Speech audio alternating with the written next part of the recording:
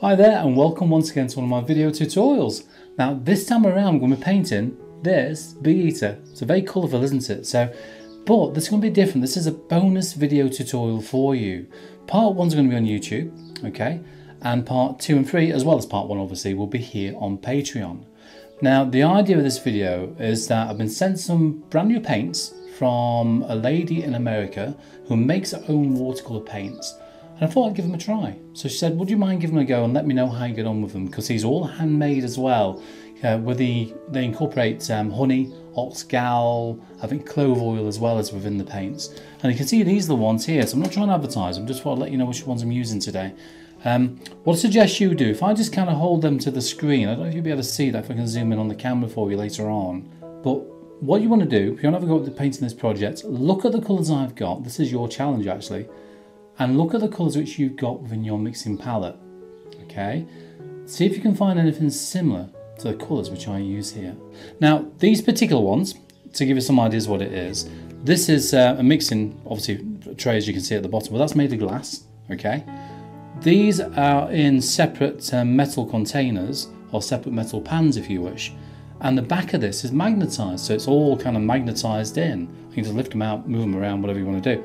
So, and because they're, as I said, handmade, they're very sticky, but they take very little time to work up. You know, normally with your, I've got them with me at the moment, with your normal watercolours, is that you've got to really mix them, wet them down, spray them first.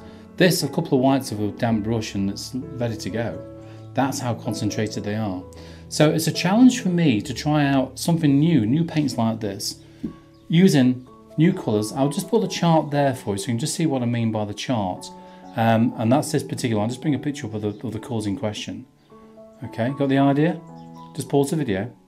Alright, paused. Shall I hold my breath?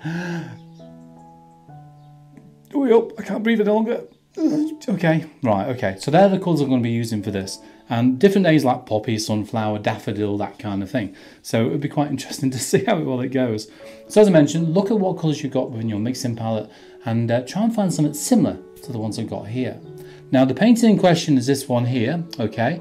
And the bee eater itself, as you can see, is a lovely bird, so very colourful indeed. And as I say, with this particular one, we've got yellows, we've got blues, we've got greens, we've got browns, we've got reds, we've got a variety of colours in there. Now Regina also sent me a little block pad as well. Not like the ones I normally use, the blocked watercolour pads where it's glued all the way around. And it's got a little gap, as you can see at the top there, where you can slide a palette knife or like a guitar pick so far in and slide all the way around to take that top sheet of paper off.